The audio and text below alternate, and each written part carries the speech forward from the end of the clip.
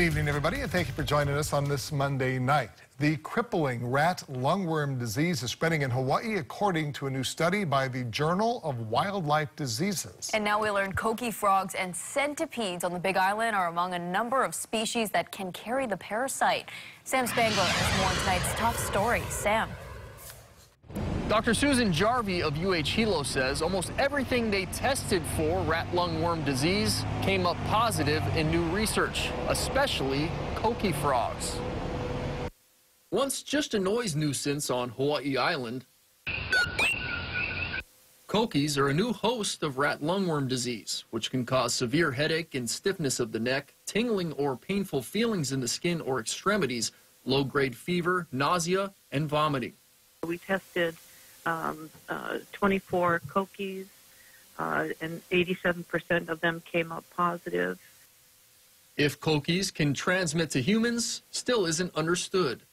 What role, infected frogs have in the transmission cycle, I can't really say, but rats eat frogs, rats eat centipedes, and so once it gets back into the rat, you're just infecting more and more rats.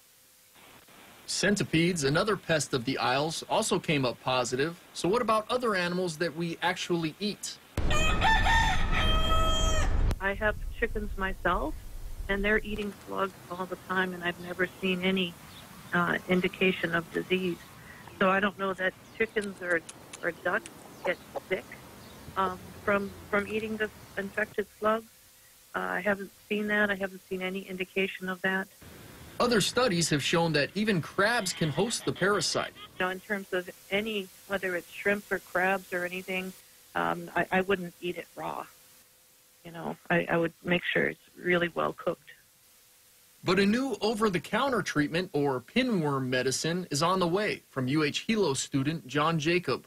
Over-the-counter, cheap, you can buy it in any drugstore, and it paralyzes the larva. There were 8 confirmed cases on Hawaii Island last year and 1 on Kauai. Jarvie says the parasite can be found on any of the Hawaiian islands. With 94% of rats testing positive on Hawaii Island, it's here to stay. To be here right on the Big Island with these high infection rates, it's not going to go away.